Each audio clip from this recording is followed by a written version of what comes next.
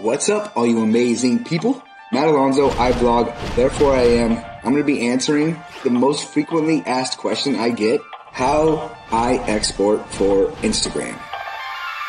Now, I'm going to be using Adobe Premiere. Now you can shoot in whatever resolution you want to, 8K, 32K, 97 million K. But for Instagram, the higher resolution, the more pixelated it gets. Let me show you how to make that footage look amazing. So the first thing you want to do is create a sequence. Now for this particular tutorial, we're going to be using DSLR 1080p 24 frames per second. Now I know people are going to say 2997 or other frame rates. This is not a debate. I'm just showing you how I do it. If you like the way my videos look, follow along. You're going to go over to setting. Instead of 1920 by 1080, we're going to make this 1080 by 1080. Now what you want to do is you want to save it as a preset so that you have it, label it, and press OK.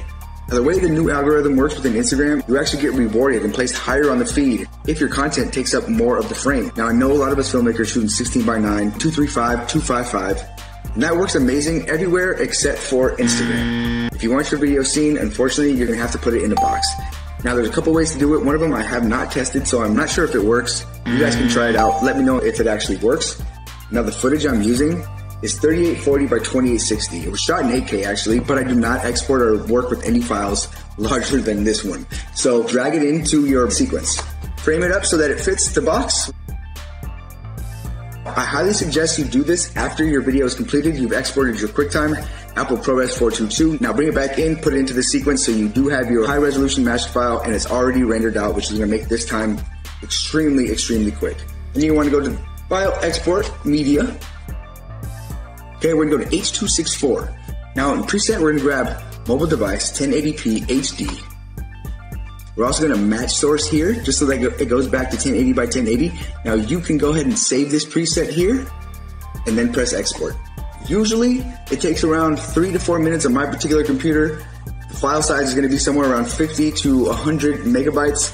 Now what I do is I airdrop it to myself just to make sure that the compression and everything stays the same, and that seems to actually work, so I highly suggest it. Now the other method that I wanted to show you was just something that came to my mind. Now I know a lot of you guys are still going to want to use your 16 by 9 framing, so I think this is a workaround. If you still use the box, maybe even put white in just so that when you're scrolling through the feed, you still see the white bars.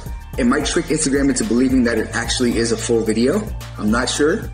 You have to try that, but I do know that if you use 16 by 9, you want to be on the lower end of the totem pole in regards to the feed, just due to the amount of space you're taking up. Now, if you want to maximize your chances and increase the eyeballs on your content, you're going to want to use the other size on Instagram.